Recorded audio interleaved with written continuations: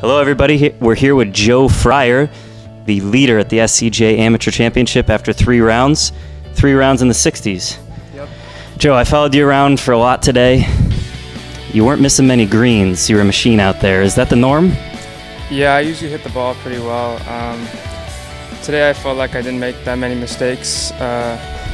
So, I mean, I would have liked to read some putts a little bit better, but, you know, 2 under, not bad score.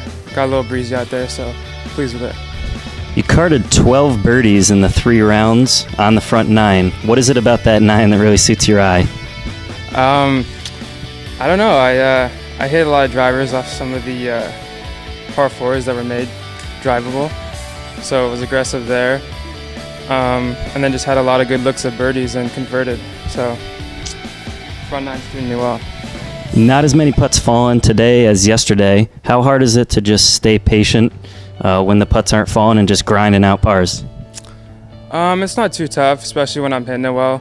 I know that if I continue to give myself looks and get some good reads, I'll get some rolling on line and they'll drop.